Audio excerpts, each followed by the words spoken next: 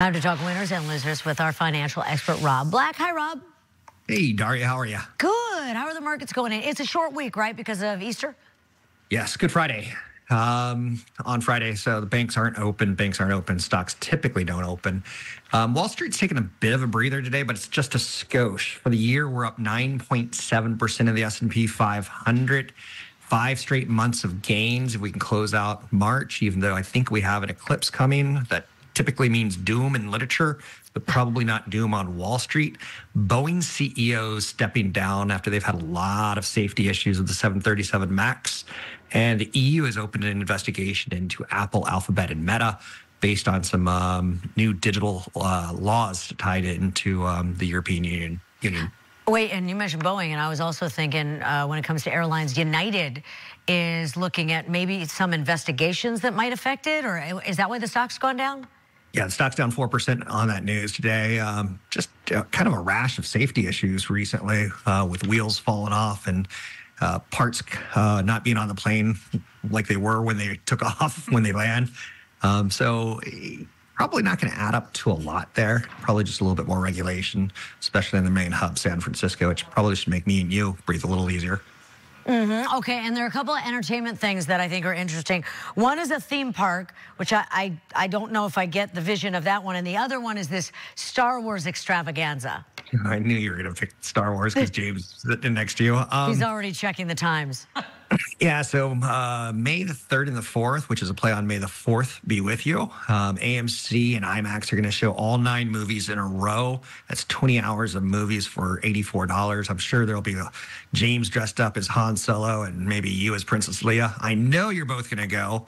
I did used to do, remember the little onion rings, we called them, you know, with the braids? And I did, yeah, back in the day, that was cool. I called them donuts, but and then the Saudi Arabia story is pretty cool. Dragon Ball Z, there's gonna be a theme park. It's gonna be 30 locations. It's gonna multiple locations from the TV show. It's an anime from Japan, and there's gonna be over 30 rides. And it's gonna be built in a desert right now that's not populated, but tourism is on the rise in Saudi Arabia, up 106% since 2019. I've never thought about touring there as a tourist. Yeah.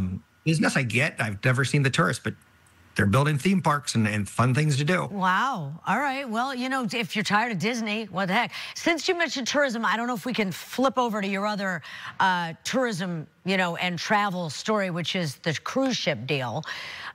Because I didn't realize that they had a season and it's the end of this month, and that's when people start getting going. What's big in the cruise industry right now? Yeah, you'll start seeing cruise boats outside the Embarcadero near Cron.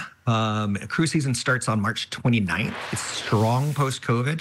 It's a $13.6 billion in revenue last year.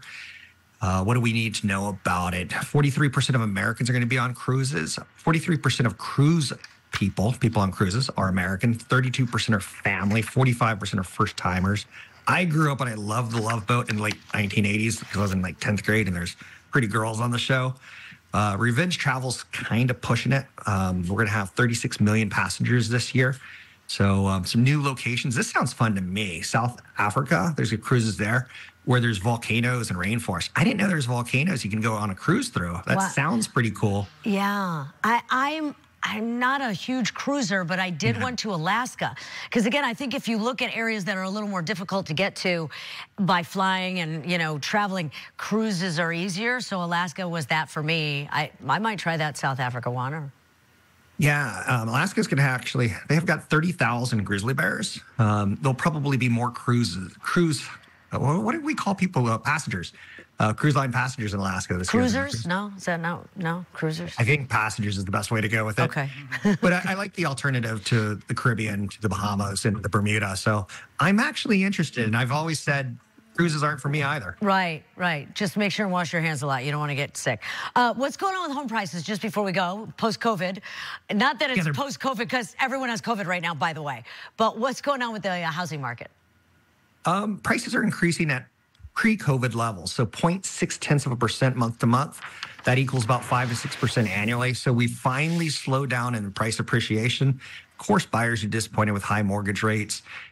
Sellers are disappointed with fewer buyers and fewer transactions. So the market's kind of back to where it was. Is it attractive? Is it easy to get into? It's not. But appreciation's back to being more normalized at 5 to 6% annually.